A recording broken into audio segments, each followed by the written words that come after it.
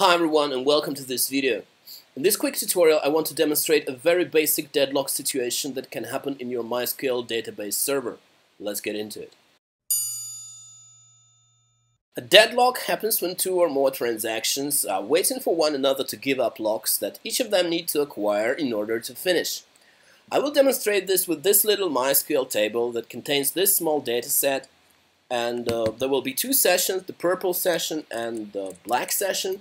And two of them will try to get some data from the table, and the whole situation will eventually end up in a deadlock. So we'll start with the purple session by starting a new transaction here. So the purple session wants to select the record 50 from the table.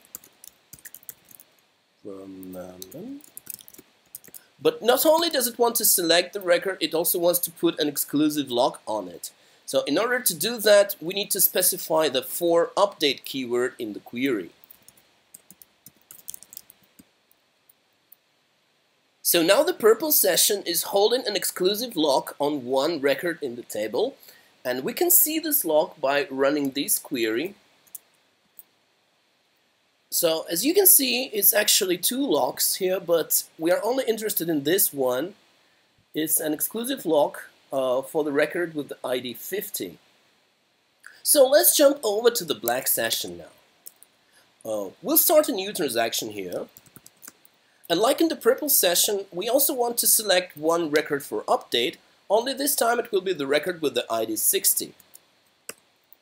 Now let's check what's going on in the logs table. To do that, I'll copy this query and run it here. So as you can see, we've got two exclusive locks here.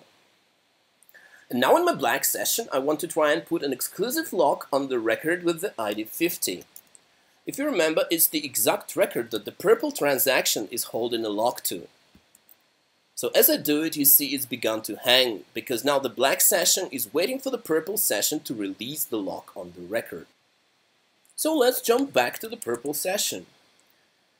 If I finish this transaction now by typing commit, I will let the black transaction proceed, but that's not what I want, because what I want is a deadlock.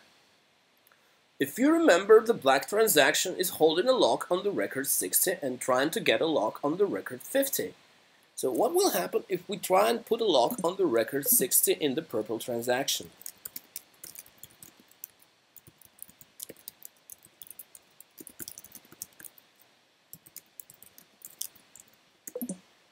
Oops, it's a deadlock.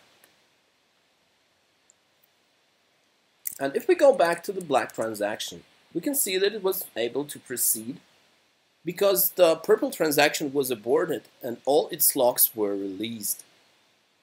In conclusion, I want to show you a picture that perfectly depicts the situation we just tried to reproduce.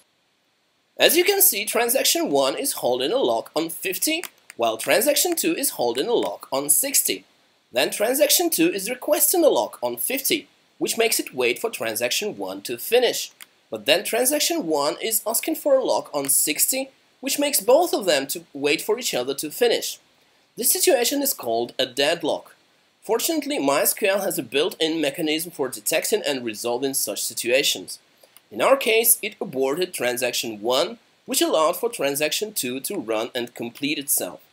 Thanks for watching and see you in the next video.